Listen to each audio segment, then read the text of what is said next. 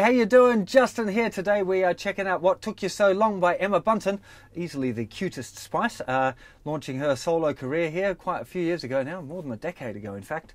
God, makes me feel old. Anyway, so this song's a really, really great example of pop songwriting. So if you're getting into writing and you want to write in a kind of proper poppy pop land sort of songs, then this is a fantastic example. The structure, the fact that the chorus comes in at almost exactly 1 minute, the little pop stop, which is the little gap just before the chorus starts, just the whole structure of it is really a really fantastically produced pop tune. So you might want to check that out, the structure and all of those things.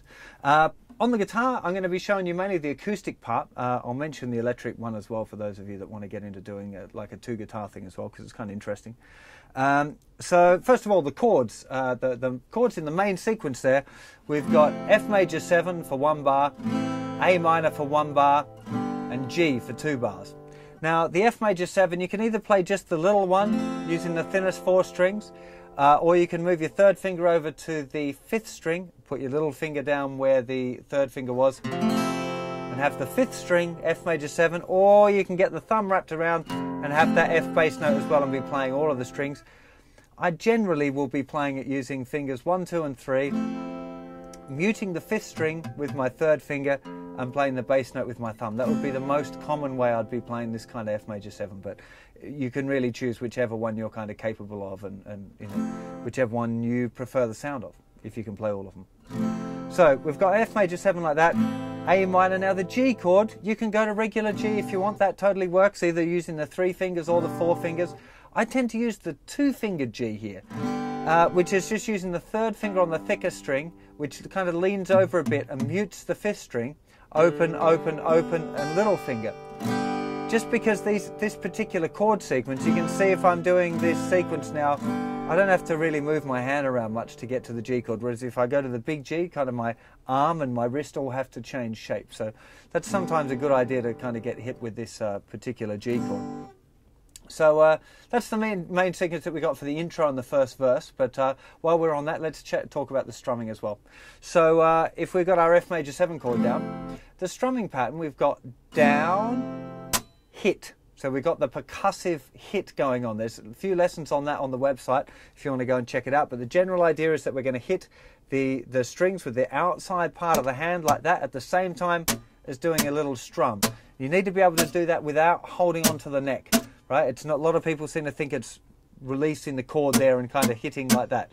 And it's, you can kind of do it that way sometimes, but it doesn't work with these open chords. So you need to get into just being able to do it really slowly. Hand hits the strings and then the strum comes down. That's how you'd learn it, as a 2-part thing. And eventually you can just do it as one movement. Right? Check out lessons on the website if you need a bit more instruction on that one. So the strumming progression is down, hit, up, down, down, hit, up, down, down, hit, up, down, down, 2 and 3 and 4, 1, 2 and 3 and 4, 1, 2 and 3 and 4, 1, 2 and 3 and 4, 1, 2 and 3 and 4.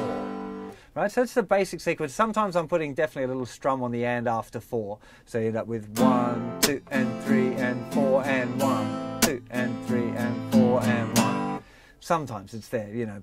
It changes a little bit during the tune, but that's the main sequence most of the time. And it does give you a kind of a nice groove there if you can get that percussive hit on. So that'll be the intro goes around that sequence twice. And there's that little kind of guitar riff, which I'm going to talk about in a second. Well, actually, we're going to come back to it in a bit. Definitely not going to try and sing this one, I don't think. Okay, and into the verse. F major 7 to A minor, and they're going to a G chord. Oh, F major 7 to A minor, and the G is going for 2 bars. Baby, now we've got this other interesting chord, which is a D minor 7. That's not one that I actually teach on the beginner's course, but it's a kind of a cool chord. So nothing on the thickest 2 strings, then open D, 2nd finger, 2nd fret of the 3rd string, and then we make a little bar with the 1st finger. It's almost like the thinnest 3 strings of an F chord, but with an open D string. That's called a D minor 7. So we got that as well. The challenge with this when you're doing the strumming is trying not to hit those thickest two strings too much. You know, if you hit the fifth string a little bit, it's kind of okay, but really you don't want to be hitting the thick string. It'll sound pretty horrible. So just be aware of that. So in this, for the pre-chorus now, we've got D minor 7, F major 7, A minor, and G. Same again, D minor 7, F major 7. A minor and G. And then at the end there, 1, 2, 3, 4. So strumming on beat 1, mute on beat 2, and then count it out for 2, 3, 4. Right? So you have a little, the pop stop as we call it, the little gap you have very commonly just before a chorus in a standard pop tune. So we're into the chorus now. So the chorus, sticking with that chord sequence again, so D minor 7, A minor, G, which is a different chord sequence. What am I talking about? D minor 7, A minor, and G. And that is all of the sections except for the bridge.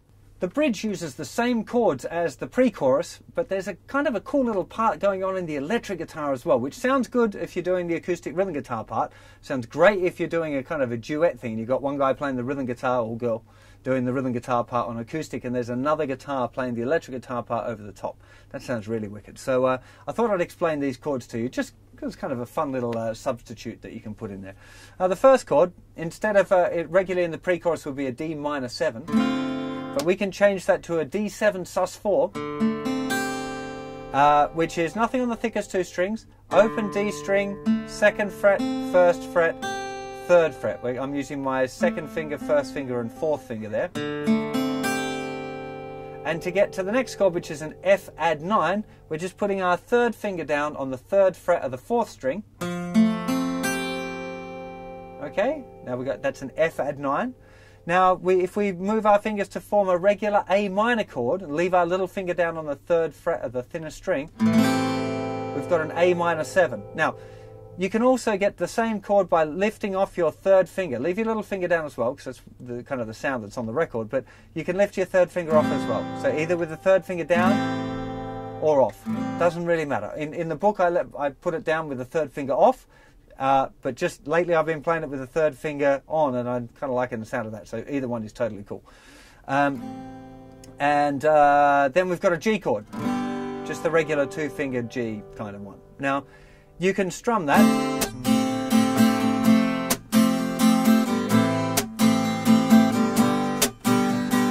And it's just kind of got, because it's got that high G string ringing out all of the way through, it's kind of a different flavour.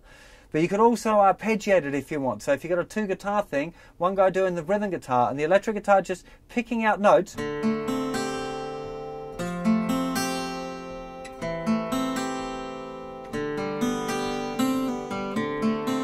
That kind of thing, it'll sound really, really cool, especially a little bit of tremolo, a bit of chorus on the electric guitar, and you're right away there. So that's just a nice kind of additional thing that you can add in there. And while I'm on additional bits, you also might want to check out the little lead guitar line that happens at the start of the tune and a few times in between. It's very simple, just single note stuff. So if you're trying to get into transcribing or whatever, this is the kind of part that you should definitely be not shying away from, because it's, you know,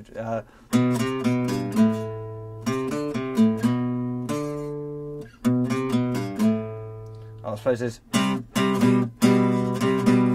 that one might be a little bit hard to work out for some of you, so it's just a C and a G, like a C power chord, and moving your 1st finger back. That's the kind of the electric riff at the start. So it's a really good fun one for doing that kind of stuff. Any of you guys getting into GarageBand, you know that you can put on a simple drum loop and record yourself playing the acoustic guitar and then go through and learn the electric guitar parts, because a big thing in this pop guitar land is not just learning the one parts, it's figuring out the layers that are going on. So trying to listen to it and going, well, there's that guitar, but there's also a clean electric guitar strumming, and there's these other lead lines in there, so it's a good thing to kind of explore. And with that, I think we're pretty much done on this tune. Hope you enjoy playing it, and I'll see you for another lesson very soon. Take care of yourselves. Bye-bye.